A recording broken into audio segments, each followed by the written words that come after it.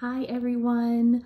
I would love to read a book to you today, a book about penguins. Penguins are such interesting creatures. I love watching them waddle and go on their bellies through the ice and snow.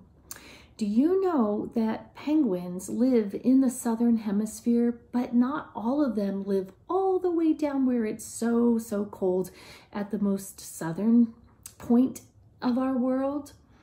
They can live in temperate areas as well as being in cold weather. Also, penguins like to eat, what do you think? Fish, krill, squid. Do you know that their flippers look like wings, but penguins don't fly? But the book I'm going to share with you is about a penguin who really wants to fly. But a penguin's flippers allow them to fly under the water. They're so agile and graceful when they're swimming.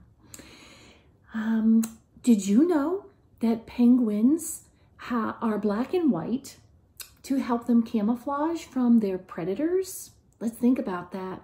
If they're swimming and their white bellies are under the water, if there's an orca whale looking up, he might think that it's just the reflection at the top of the water and not a penguin swimming by. And from above, the penguin would look dark and it would blend in with the waters of the ocean. Maybe you can look up some facts about penguins and maybe write them down, make a little book, or draw a picture of a penguin. Okay, let's get going on the story. I'm going to share with you the book called I Can Fly. It is a book written by Fifi Kuo. Not sure how to say that author's name. This person also did the pictures for this book. I Can Fly. Take a look at the end papers. Did you know that that's what this is called? When you first open up a book, take a close look at this. It is showing you all sorts of drawings of penguins. Really cool. This book has end papers at the very beginning that look exactly the same as the end papers in the very back. I can fly. This looks like a penguin that perhaps lives in the very cold southern part of our world. Take a close look. Okay. Little penguin wanted to fly like other birds. Why can't I fly? Asked little penguin. Ha, said Gull. Penguins can't fly.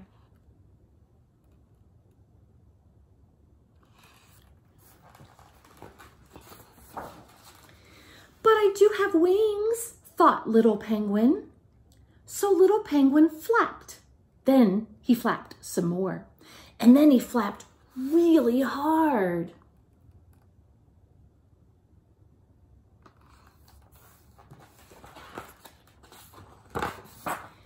Then little penguin waddled as fast as his little legs could carry him.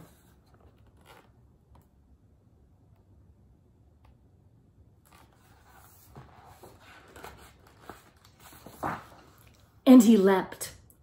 Whoosh! Splat!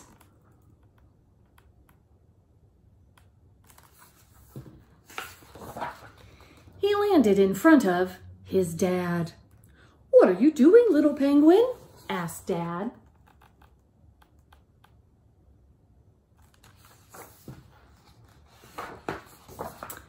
I want to fly, said little penguin, like other birds. Penguins can't fly, said Dad. Penguins swim. I'm sure I can fly, thought little penguin.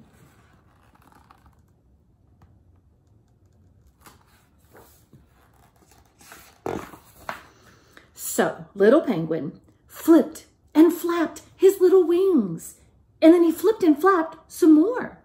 Little Penguin was exhausted. "I know I can do better," said Little Penguin.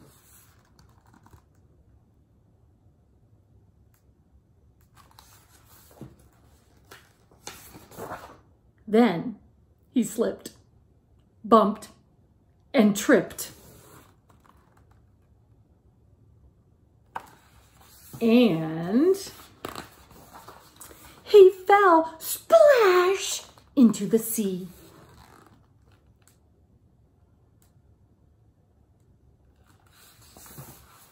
Look at that.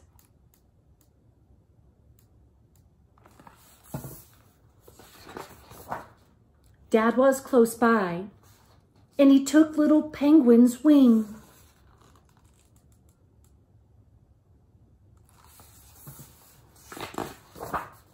They swam below the sea.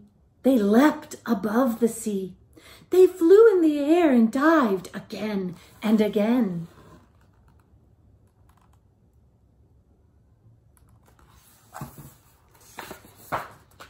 "This is just like flying," thought Little Penguin.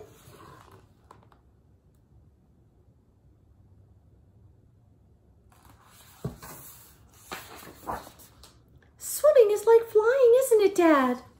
"Almost the same, my little penguin. I can fly."